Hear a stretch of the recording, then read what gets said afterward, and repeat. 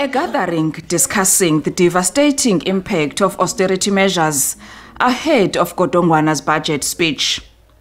The public health system is said to be among the hardest hit by these budget cuts, where clinical posts have been frozen. These posts are frozen against the backdrop of an already strained health system.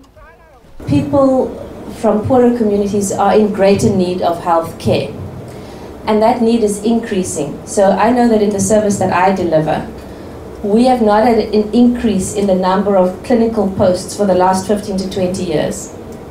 And yet it is quite obvious that the population has grown, the population that we serve. So that can only mean that the quality of care that we deliver starts to go down. Critics of austerity measures say they weaken the balance sheet of government departments, and that there's no balancing act between capacity and population growth. That the choice that has been made is to prioritize pay over services. And public sector unions have colluded in that choice, quite frankly.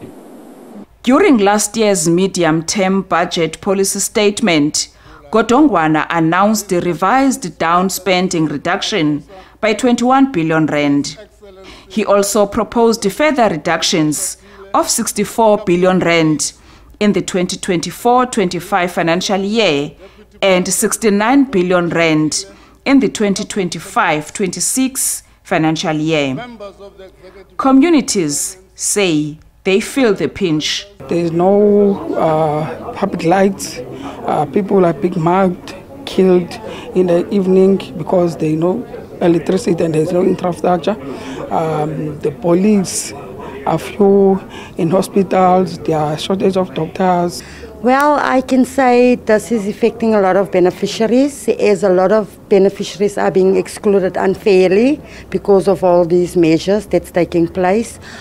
While government says these cuts are implemented in order to repay debt or achieve budget surplus, those against them say they are self-defeating as they undermine future growth and productivity.